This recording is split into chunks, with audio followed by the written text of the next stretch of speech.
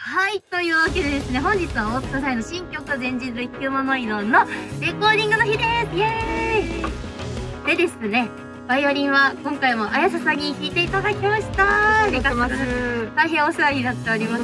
ありがとうございます。そうそうね、すごい生声で公開収録を3時間ぐらい喋ってもらって、いいライブも一緒にやってもらって、そこでね、吸い殻を一緒に演奏してもらったり、いろいろと、親交を深まっている我々なんですけれども、今回は新曲を弾いていただいたという次第でございます。どうでしたか？いや、マジで難しかったですよ。だよ。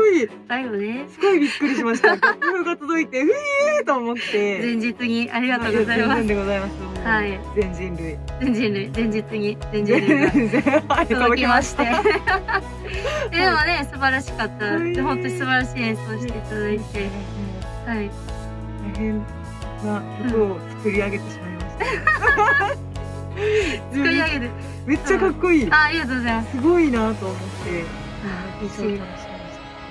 はい。そう、実はね、3年前にこの曲も実はできてまして、温め、今回ようやく。ライブではやってた？ライブではちょっとやったんです。私聞いたことある気でした。